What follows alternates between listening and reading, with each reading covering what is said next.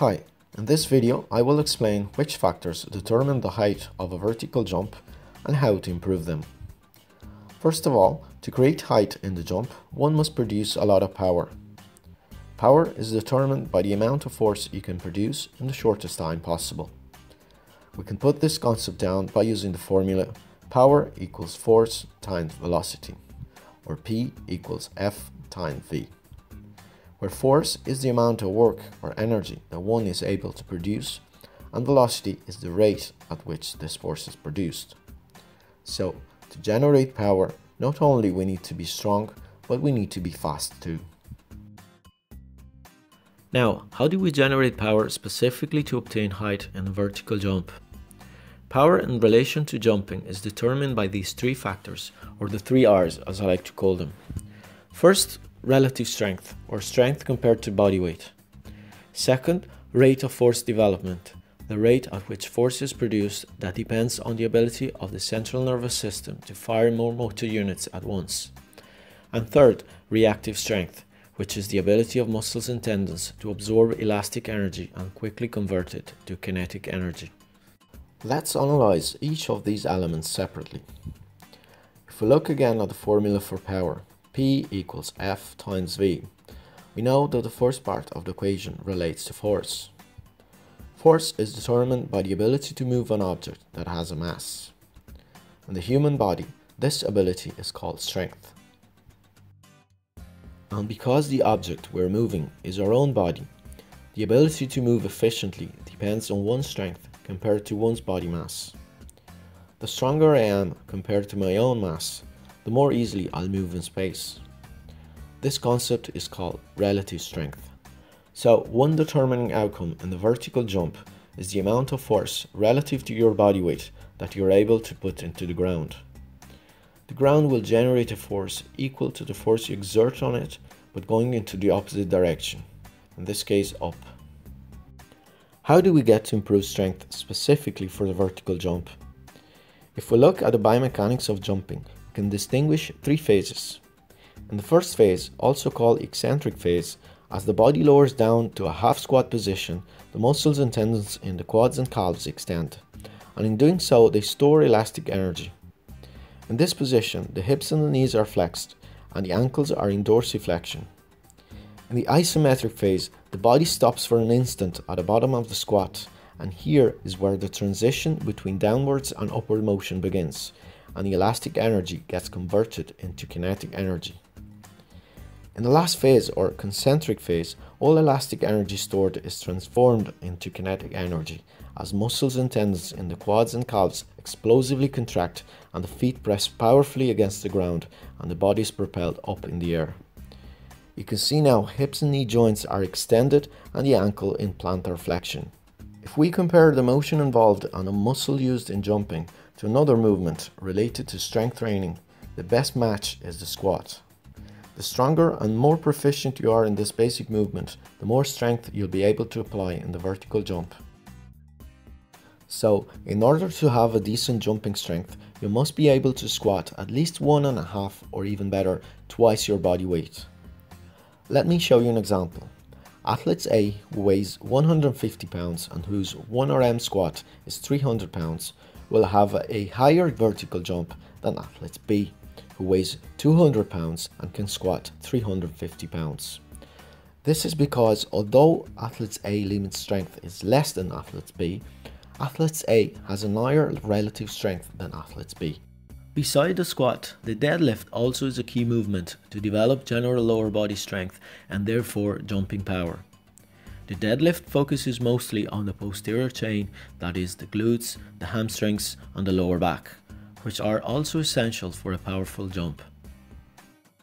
To increase maximum strength, you should be aiming for a range of 3 to 5 sets of 3 to 8 reps using a load of 70% to 90% of 1 repetition maximum for the squat and a range of 2 to 4 sets of 3 to 6 reps using a load of 80% to 90% of 1 RM for the deadlift.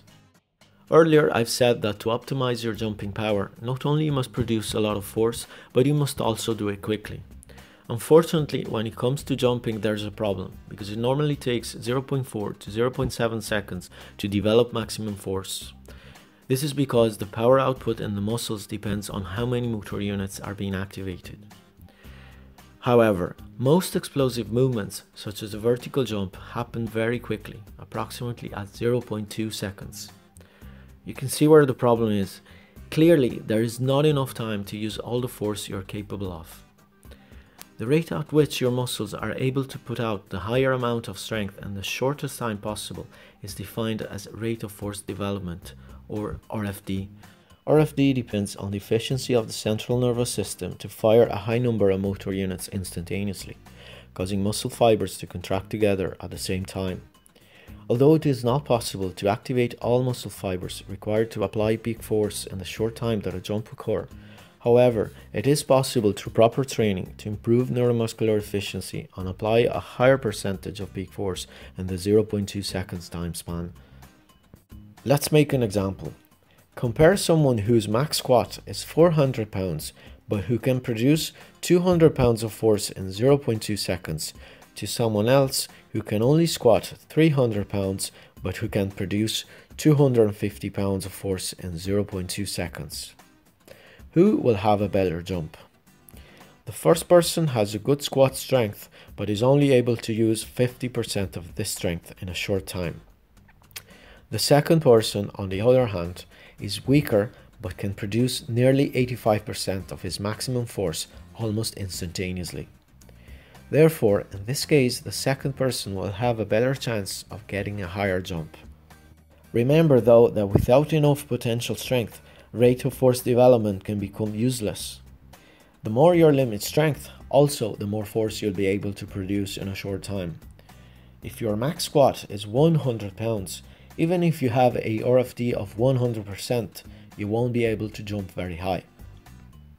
Key to bring about an improvement of rate of force development is to try to lift the weight as fast as possible.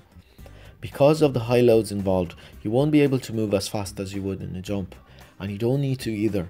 As long as you try to move explosively, you're causing the central nervous system to adapt to recruit more motor units. Therefore, weight training should be done in a way that should not hinder your ability to apply force at high speeds. In order to train your body not only to become stronger, but also to apply that strength fast, you should be aiming to perform each repetition in 3 seconds or less for the squat and 2 seconds or less for the deadlift. In general, if you're training for athletic performance and not just for limit strength, you should not be increasing the weight if it takes you more than 4 seconds to complete one rep. In this sense, Olympic lifting exercises such as the clean and jerk and the snatch are ideal to increase rate of force development because of the explosivity of their motion and the power that is generated. But these exercises require a high level of proficiency in the technique involved, so they're not for everyone. If you don't feel confident, better stick to more basic exercises such as squats and deadlifts. To increase rate of force development, you should be training squats within a range of 3 to 5 sets of 6 to 10 reps using a load of 50% to up to 80% of 1 RM, and deadlifts within a range of 2 to 4 sets of 4 to 8 repetitions using a load of 60% to 85% of 1 RM. The ideal is to be able to move as closest as possible to your 1 RM within a 3 seconds or 2 second span. For example, if your maximum deadlift is 400 pounds, you should start doing 8 reps with 240 pounds in 16 seconds or less, then 6 reps with 280 pounds in 12 seconds, 5 reps with 320 pounds in 10 seconds, and finally 4 reps with 340 pounds in 8 seconds or less. Another way to increase rate of force development is to simply jump from a still position without using bouncing or run up. Box jumps is an example of these type of exercises and one of the best. With box jumps, you can use steps to add height and difficulty as you progress. Standing bro jumps or tuck jumps also fall into this category. Also, a great exercise to increase power and explosivity is the kettlebell swing. The best feature of this tool is that it allows to move explosively by using the momentum created by the weight itself, activating the muscles of the posterior to a great extent, in a similar fashion that it would be activated as you jump. When training these exercises, you should take long rests between sets, 2 minutes or even longer, and not doing more than 4 or 5 sets and 10 to 5 repetitions per set. Remember, you're not training to improve your endurance here, but you want to get explosive instead. So allow plenty of time to rest and don't get to the point of fatigue. The last important aspect to obtain a great vertical jump is your reactive strength. This refers to the amount of force that your muscles and mostly tendons are able to absorb and subsequently release when switching from the eccentric to the concentric phase. When you jump, you would instinctively squat down a bit before bringing your body up again. During the downward phase, the stretching of your tendons cause them to store extra energy, which is then released upon changing the direction of the movement from downwards to upwards. Think of your tendons as a spring. As you pull, the spring stretches beyond its normal length. During this phase, a lot of energy is stored as elastic energy that is built up through the tension created by the lengthening of the spring. When you let go, the spring returns violently to its normal length, causing it to release energy. The same thing happens with our tendons. Every explosive movement follows this pattern. We apply it involuntarily, but it happens all the time. Think of last time you threw a ball. Did you simply extend your arm from a resting position and let the ball go? I'm sure not, and if you did it, it probably didn't make it very far. Instead, you instinctively draw your arm back, causing the tendons in your arms to stretch and store extra energy, and then quickly throw the ball as the arm reverses its direction. This extra energy allows you to throw the ball harder. By definition, all explosive movements rely on this stretch shortening cycle. Contrary to relative strength and rate of force development, reactive strength is mostly involuntary and depends on multiple factors, some of which, such as the length of your tendons and limb to trunk ratio, are genetically determined and therefore cannot be changed. This is why kangaroos can jump so high without effort, because their Achilles tendons are so long and thick that they act as a huge spring, storing and releasing a great amount of elastic energy. There are other aspects, however, that are also influential to reactive strength that can indeed be improved through training. One of these factors is the ability to inhibit the stretch reflex. The stretch reflex is an involuntary muscle contraction that follows a sudden extension of the muscle. It is our body's protective mechanism and is caused by sensors in the muscles that send signals of change in length to spinal nerves, which in turn send commands back to the muscle to contract.